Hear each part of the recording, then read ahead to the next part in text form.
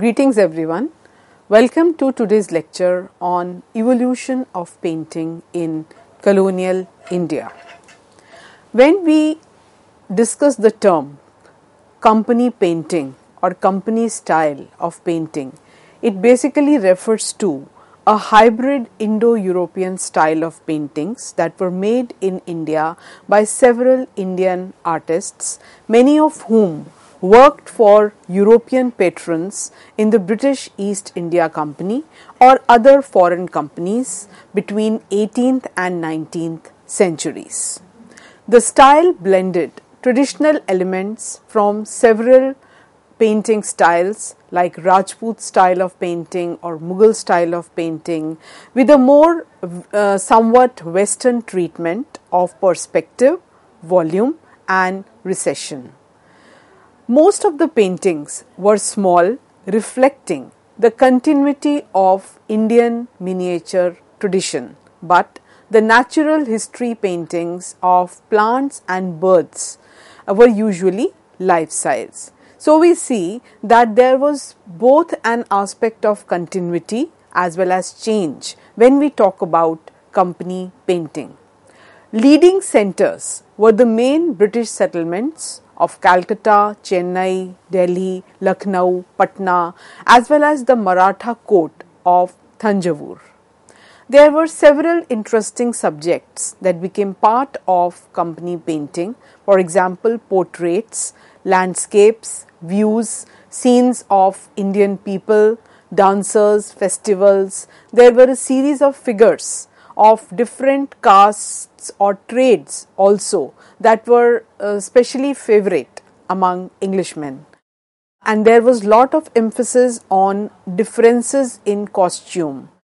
And these costumes became very popular subjects also for analysis by historians of the imperialist mentality. Some of the major works belonging to this period include the artwork made by Mazhar Ali Khan, who worked on Thomas Metcalfe's Delhi book.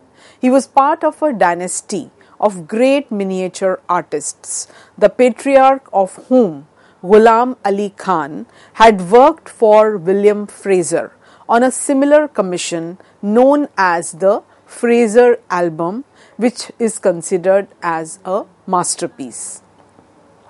The company paintings were initially produced in Madras Presidency in South India, and this new style of painting soon spread in several other parts of the country. For example, Calcutta, Murshidabad, Banaras, Agra, Patna, Lucknow, Delhi, Punjab, as well as several areas in Western India. Finally, with the introduction of photography in 1840, a new dimension to painting was added.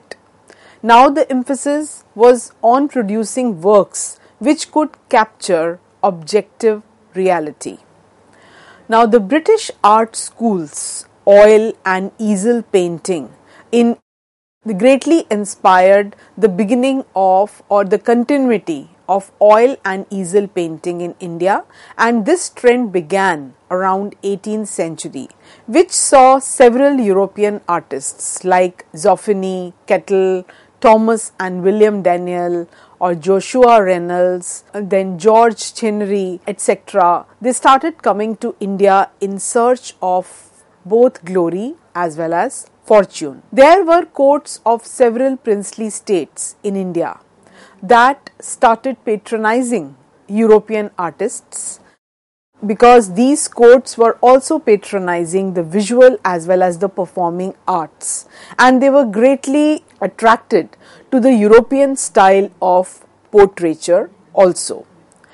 Then also an important role was played by the merchants of the East India Company, who provided definitely a large market for native art. As a result, a distinct genre of watercolor painting on paper as well as mica emerged in the later half of 18th century, and this included scenes of everyday life, the way Indians used to spend their day, or also basically the view of princely courts as well as native festivals, ceremonies, rituals. All these began to be painted time and again. And there were different terms that came to be used for this style of painting, for example, company style or even Patna style, because it flourished at first in Murshidabad and later on it spread to other cities that were part of British suzerainty. This particular style is also considered by authorities to be of a hybrid style and also not something which cannot be discussed only with reference to European style of painting. And after 1857, John Griffith and John Lockwood Kipling, they also came out and they kind of started patronizing Victorian painters who came to India, and Kipling became head of both the JJ School of Art as well as the Mayo School of Arts that was established in Lahore in 1878. So we see that this enlightenment that was coming about during 18th century and the attitude that was shown by an earlier generation of colonial administrators towards Indian history or monuments, literature, culture and art, all this took an about turn and there was a reverse in the trend by mid-19th century. So the previous manifestations of Indian art were brushed under the carpet as being dead or as not being as important that they could be kept as ideals. So therefore they lost their importance as far as the British perspective about India was concerned, and there began a trend of propagating Western values in art education, and there was specifically this colonial agenda with which the British established art schools in Calcutta and Madras in 1854 and in Bombay in 1857. Now, if we talk about the details of Delhi book that was titled Reminiscence of Imperial Delhi, this is basically a collection of paintings that were done in company style. These were commissioned by Sir Thomas Metcalfe as early as 1844, and this contains around 120 paintings by several Indian artists, mainly the Mughal painter Mazhar Ali Khan, and this book was brought by the British Library and also displayed in London. This is panorama in 12 folds showing the procession of the Emperor Bahadur Shah Zafar to celebrate the feast of Eid in 1843.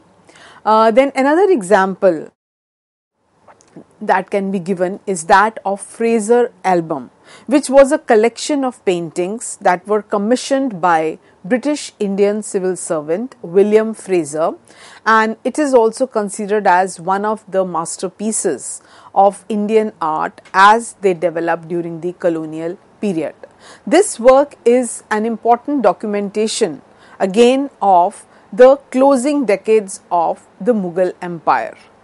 This artwork covered the life in the Mughal era, and it has several portraits of villagers, soldiers, holy men, dancing girls, also of ascetics and village of Rania, as well as some Indian nobles and Afghan horse dealers.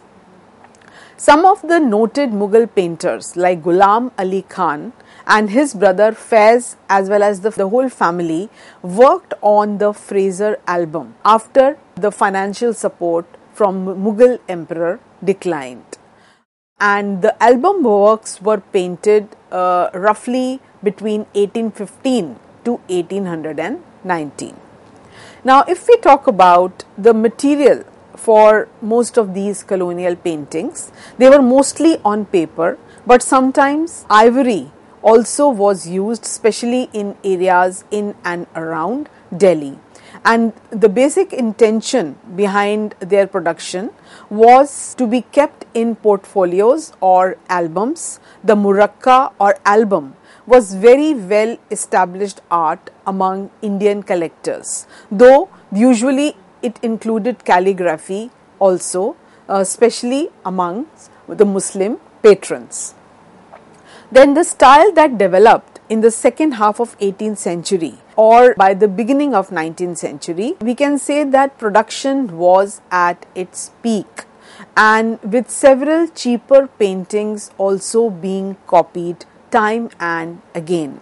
And by the 19th century, there were several artists that had set up shops to sell the work, and they had also started developing workshops where such artworks could be produced. So art in India had a different purpose prior to the coming of the British.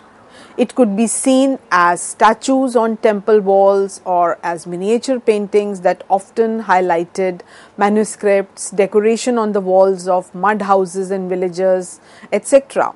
But with the colonial rule around 18th century, the English were charmed by different manners and customs of people belonging to different ranks, tribes, communities, religions, and then the tropical flora and fauna, as well as different locales which they had not come across earlier. So as a result, there was a variety of subject matter, sometimes for documentation and sometimes for artistic reasons, that several English officers started commissioning local artists to paint scenes around them to get a better and more clearer vision of what type of country India was.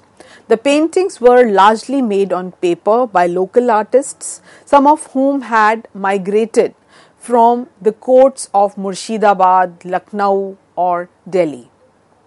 And they were always ready to please their new patrons. So they also very readily adapted their traditional way of painting to document the world around them. This indicated that they had to rely more on close observation, which was a very important feature of the European style of art, rather than only memory or rule books, which were the highlight of the traditional art forms in India. So therefore, this mixture of traditional and European style of painting that came to be known as the Company School of Painting had best of both the worlds. This style was not only popular among the British in India, but even in Britain, where albums consisting of a set of paintings were much in demand. And as the East India Company expanded its range, influence, power and control in India beyond trade to include diplomacy, political authority, administration, etc., now the company needed more and more officers as well as administrators to control their interests. And it was during this expansionist phase that the colonial masters in India, they became patrons of art also. So this in turn created a demand for more works of art, and hence the term came to be used liberally, that is company school or company painting, in the 18th and 19th centuries. Most of these paintings highlight the conversation between traditional Indian Islamic schools with the Western schools, which brought about some kind of alteration or adaptation in Lucknowi, Marathi, Punjabi, Pahari, Tamil or Telugu style of art forms. And at the time there was also a growing demand for Indian memorabilia in the European markets, portraying the exotic as well as the picturesque landscape or life in India. So this wide genre included different trades that were being followed, the different professions that were being followed in India, then social groups, flora, fauna, very special views or buildings, or the military and its ranks, then the darbar scenes, the Nautch girls, depiction of local rulers, festivals, the domestic scenes. The subject matter was very extensive and there was no end to it. Now, this demand became the creation of a visual record in the absence of photography, and there was large scale use of watercolors on paper also to capture the facts as well as the fantasy of India. So, nurturing the desire to capture the picturesque and the exotic aspect of the land which now the Britishers were going to rule, besides recording the variety in the Indian way of life which the visitors to India as well as the residents, the British residents in India encountered, became a very essential part of this project. As Dr. Xavier Bray, who was director of the Wallace collection, has stated in his introduction to the catalogue, the artists were commissioned by an equally diverse cross section of East India Company officials, ranging from botanists to surgeons to members of civil service, diplomats, governors, judges, as well as their wives, and also some British artists and intellectuals who were passing through India just for pleasure, recreation, or for any other purpose. But what all these different sections had in common was a scholarly interest in and an enthusiasm for India's culture, history, as well as ecological biodiversity. Now, if we talk about the early phases of this school of painting, then artists mostly depended on a few key patrons. But by the beginning of 19th century, there were several enterprising Indian artists who had begun to create standard popular subjects that could be sold to these foreign tourists who were passing through several cities. And such sets depicted a range of monuments, festivals, castes, tribes, occupations, costumes, etc. And these became some of the favorite subjects. The company style arose in a number of different cities during more or less the same time. However, one cannot miss the regional diversity also that continued to influence, and this was part of the local traditions as well. Calcutta was one of the important early production centers as the site of one of the oldest British trading houses. Here an example can be given of the Impe album of company school painting. The leaves originally formed part of a collection of natural history studies that had been commissioned by Mary, Lady Impe, who was wife of Chief Justice Elijah Impe. In this, the series of 326 natural history studies that were made, and they were commissioned between 1777 to 1783. This was both an amateur scientific ambition as well as it had an artistic vision. Lady Impe also, as a collaborative patron, played a crucial role in the entire creative process, and she helped the artists in selecting suitable subjects and also kind of discussed their treatment or setting with the artists. And her own collection of birds and animals very often was the important subject for these artists. The Impes shared the keen scholarly curiosity as well as interest about India, and they also had an extensive aviary at their Calcutta home.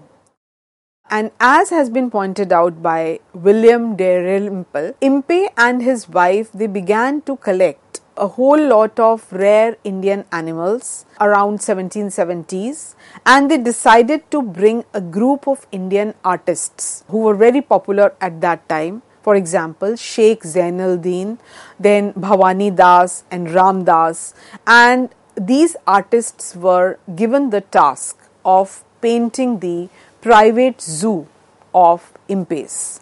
And they used English watercolors on English Whatman watercolor paper, and they also used English botanical still lives as their models, and hence an extraordinary fusion of English and Mughal artistic traditions was created.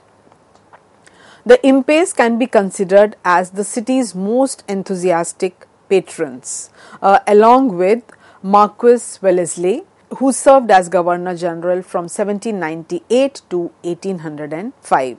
Both these parties had collected a huge collection and had also hired artists to paint their birds and animals which they had started collecting. A company established botanical garden in Calcutta also undertook a similar project for the samples of plant life it had collected. And this development took place between 1798 to 1804. Then we can also say that Lucknow became a very important center for Company School of Paintings, and Claude Martin, who had originally fought for the French, but later on he joined English East India Company, patronized a large number of such paintings. Martin was not just a military man, he was an architect, builder, founder of a bank, also a philanthropist, and he became a very important patron of arts. Many of this collection is lost, but some around 500 to 600 are still in the collection of Royal Botanic Gardens in UK. Through these paintings, the exhibition has explored different centers of Company School of Painting. For example, Calcutta, Lucknow, then Madras, Tanjore, Patna, Faizabad, Delhi. All these were very important centers of company paintings, and they all display an amalgamation of naturalistic representation as well as a nostalgia for the intimacy as well as stylization of medieval Indian miniatures. The artists of this school modified their technique to cater to British tastes for academic realism, which definitely required more incorporation of Western styles. For example, representation of visual reality, use of perspective, volume and shading, all these became very important part of the entire process. Thank you.